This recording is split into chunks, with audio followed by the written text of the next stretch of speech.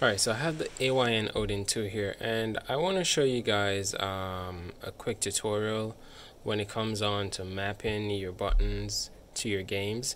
So for example, your Android games, if you want to play a game that doesn't have controller support, there is a software built into the system that you can use to map your controls, but to me it wasn't as clear before, so I'm just making this video just in case if anyone else is experiencing the same issue as me, you know what to do.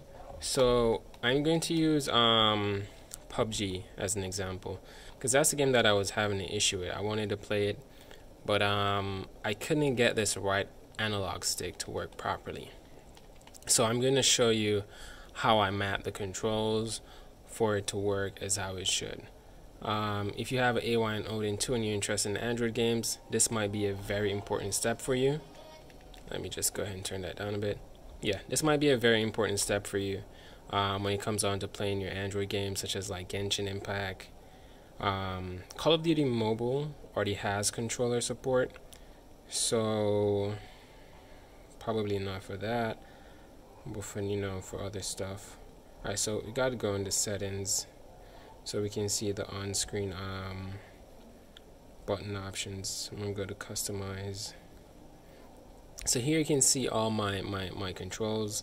I turned the opacity down because I didn't want to see them on screen. I already mapped everything, so I'm going to swipe out and go to key adapter. And you can see this is my layout for my buttons, all my buttons. So this is the right analog stick. I'm going to tap on that. Now by default it's going to be set to this virtual joystick mode. You don't want it on this. You need to set it to adjust view mode, and this will give you the option to move around in your game. If you have it on this, which is virtual joystick mode by default, it's not going to move properly. You're not going to be able to pan the camera around, and you won't be able to look around the world while playing PUBG and other open world games on Android. Directional mode, that doesn't work either.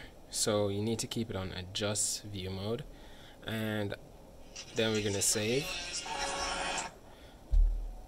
So now we're going to save it, and we're going to jump into a quick match just to test PUBG. So let's exit out of this and let's go and start a quick match. Now this is going to take some time, so just get back to this once we're in the match. Alright, so now we're in the lobby of the game, and as you can see I can move around as normal. So I'm going to put on back this key adapter, and I'm going to change it to, let's set it to directional mode, and then save. You can see it's not moving. It's not moving the camera around. This is not what we want. And if we set it to we can set it to virtual joystick mode. We're gonna jump out of the plane now, so let's wait for that. Let's wait for that, and then you guys will see. So as you can see, this is not moving properly either. You should be able to pan around the world like. And by default, PUBG, the stick for PUBG it works, but it works very slowly. So I'm gonna jump, and you can see this is what we're getting. We're not getting like a full range of motion. We don't want this. This is unplayable for a game. But by default, if you don't map this stick, let's say I take this off and then I save it. It moves, but it's so slow. It's so slow. So I'm gonna put it back. So we want the right joystick. Put it right here.